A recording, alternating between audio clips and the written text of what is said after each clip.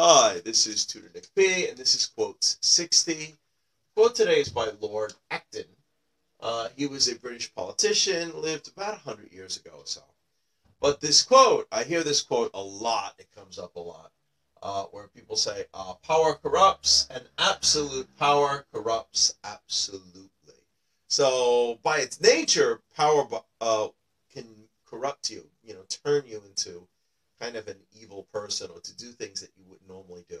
But absolute power, meaning the more power you got, can corrupt you even more. That's why, we often see this with dictators, that they become even worse because they have almost way too much power. So anyway, let's go on. Let's take a look at the note. So this quote basically warns you of the dangers of power.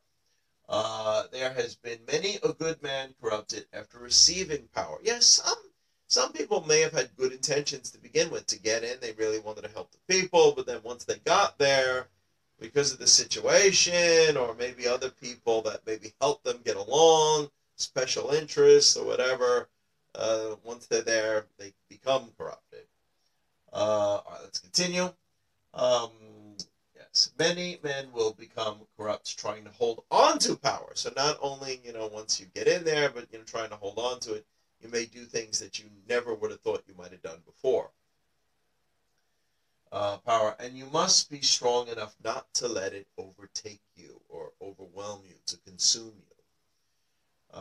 Yes, this theme was touched upon in the Lord of the Rings trilogy. That movie, with the ring made them more powerful, but the longer they kept it, the more the evil kind of took over them. So that's kind of the idea.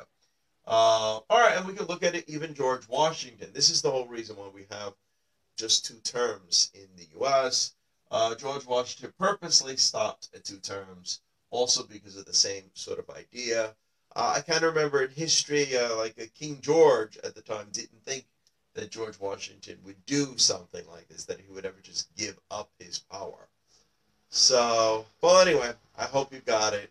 I hope you enjoyed it. Thank you for your time. Bye-bye.